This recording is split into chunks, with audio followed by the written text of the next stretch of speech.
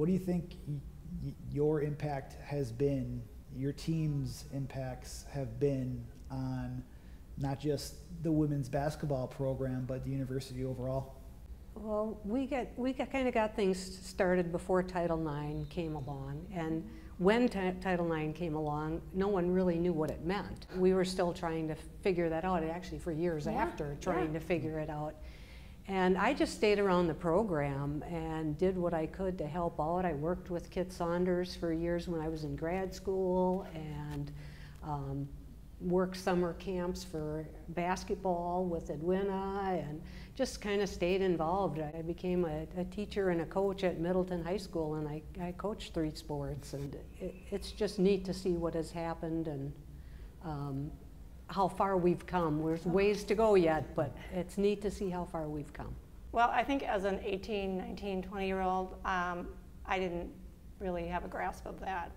I think that as the years have gone by, and now at this age, and looking at my own nieces playing water polo and just watching other girls and the opportunity they had, I'm proud. I'm really proud of us, and I'm proud of myself, and I'm proud, that we did have a role and we played a role, and I think that's amazing that we can say that we had a role in women's sports beginning. I know I've had an impact, and actually when I was teaching after college also, and I was coaching volleyball, and every season I would bring my kids down and sit them in the gym, because I wanted them to see what good volleyball was like, what was above the level that they were at.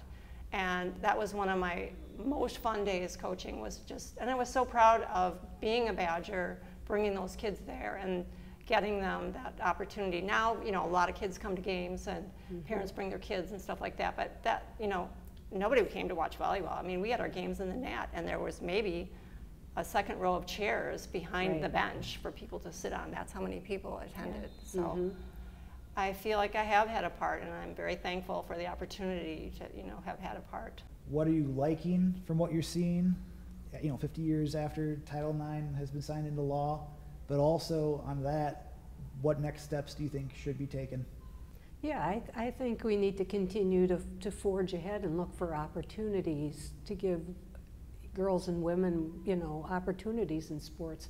The leadership roles are so important as they move on into business or whatever walks of life they go into. And so the more you can involve people in different sports and keep them active, the better. It's a great way to channel the energy of today's youth into that. So I look at it bigger than just the university. It makes such a big difference in women in society and how successful they are in leadership roles. So true. Sandy, to add to that, I mean, I feel that way just in my world of finance. I mean, I'm a financial advisor, which has really been a man's world. Right.